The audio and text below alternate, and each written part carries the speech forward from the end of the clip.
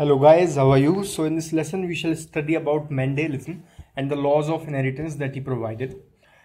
This course is presented by me, Navneet Sharma. You can know more about me from here, and I would love to tell you that I have recently cleared a URAT entrance examination with All India rank 13th.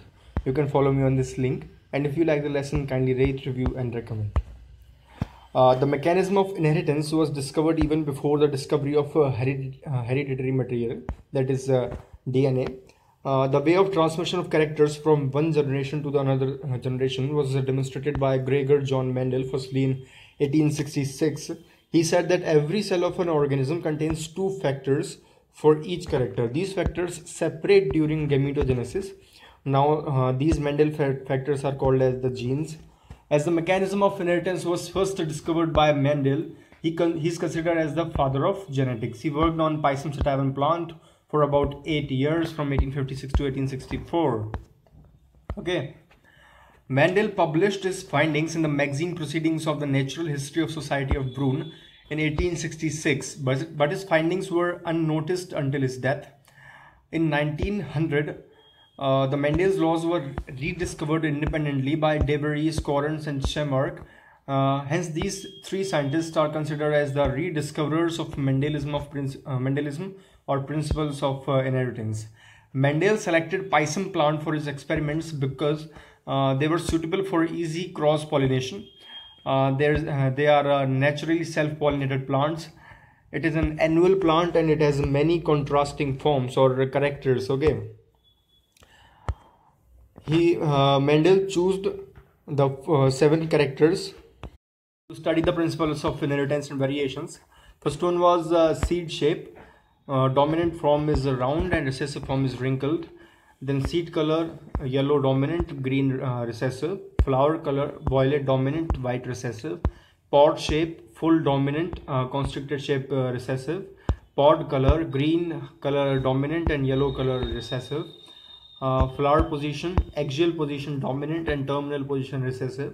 Stem height, tall height is dominant and dwarf height is recessive. Okay, so these were the 7 characters that Mendel chosen. Studied them. Now the principles of inheritance or Mendel's laws are 3. They are called the principle of dominance, principle of segregation and principle of independent assortment. These were deduced by monohybrid and dihybrid crosses. Principle of dominance and segregation were deduced from monohybrid cross. Monohybrid cross's definition is as follows: a cross made to study the inheritance of one character or two contrasting forms or 2 different alleles is known as a monohybrid cross. Example is crossing of a pure tall, that is capital T, and pure dwarf or small t to observe the inheritance of height characters or 2 contrasting forms, that is tall and dwarf of the pure forms. Okay, these were the pure forms, or 2 different alleles, that is capital T and small t. Such crossing is called as monohybridization, and the resultant F1 progeny is called as the monohybrids. Okay, so this is an diagrammatic representation of the cross. These were the pure parents, that is pure tall plant and pure dwarf plant, and F1 progeny were all tall, and when the F1 were self-crossed, they produced 3 tall and 1 dwarf plant. Okay, so Mendel crossed pure tall plant with the pure dwarf plant. To do this, he transferred pollen grains of tall plant from the male parent to the stigma of dwarf plant, that is the female parent or emasculated parent. It is called as the normal cross. In another cross, Mendel transferred the pollen grains of a dwarf plant, that is male parent, to the stigma of tall plant, that is female parent or emasculated parent. It is called as the reciprocal cross. In the above crosses, Mendel got all F1 monohybrid tall plants. Why F1 progeny is tall? This resulted him to propose the principle of dominance. So this diagrammatic representation explains the monohybrid cross. The parental tall and dwarf plant were taken as the pure hybrids. When they were crossed, all the F1 progeny were tall. Then they were self-crossed. Then we, in the F2 generation, we obtained 3 tall plant and 1 dwarf plant, as was explained earlier also. Okay. One more thing, in F2 generation, the phenotypic ratio was 3:1, that is 3 tall plants and 1 dwarf plant, and the genotypic ratio was 1:2:1. Okay, you will study it later. Okay. Now the law of dominance definition. Mendel proposed this principle by observing F1 progeny. The law of dominance states that when a pair of contrasting forms, that is tall and dwarf, were crossed, the contrasting form that expressed, that is tall, in F1 generation is called as the dominant contrasting form. Okay, the contrasting form that did not express in the F1 generation is called as the recessive contrasting form, that is the dwarf one. In the above experiment, the tall is dominant over dwarf.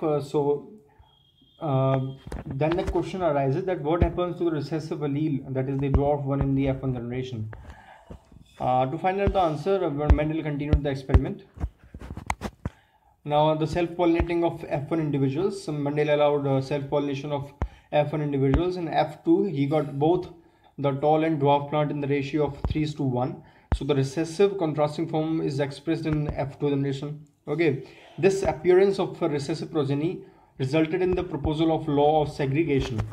Now observation of F3 generation. Mendel allowed self-pollination in F2 individuals to observe the F3 generation. F2 dwarf plants produced all dwarf plants. Now it indicates that the dwarf plant is a true breeding plant. Okay, that is both are the recessive forms, small t and small t. Then one third of the F2 tall plants produced only tall plants. It indicates that 1/3 among the F2 tall plants is a true breeding tall plant, that is capital T and capital T, and the 2/3 of F2 tall plants behaved like F1 progeny by producing tall and dwarf in the ratio of 3:1. So they were basically the heterozygous forms, that is capital T and small t, which were similar to the F1 generation parent. Okay, so this diagram explains this a lot. Okay, so we have the true breeding plants, that is capital T and capital T and small t and small t. These plants, when crossed, they gave the F1 progeny, that is capital T and small t, capital T small t, capital T small t, capital T small t. Now as capital T is dominant and small t is recessive, only capital T shows its character in the F1 generation. So all the plants were tall.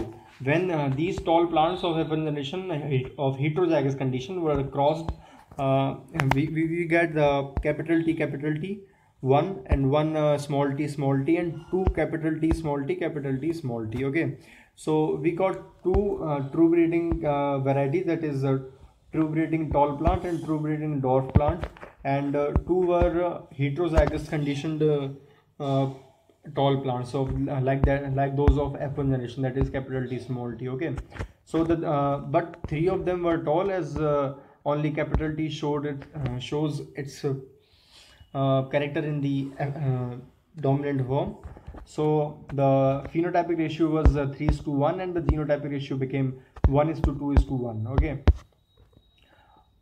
phenotypic ratio is the ratio which shows only the characters in the outside form, and genotypic ratio shows the genetic nature. Okay, now the law of segregation, it was explained by Mendel by observing recessive progeny of F2 generation.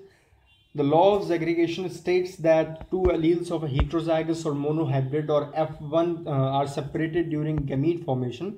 Hence, gametes are always pure. The law of segregation, also called as the law of purity of gametes. The gamete receives either dominant or recessive allele, but never both.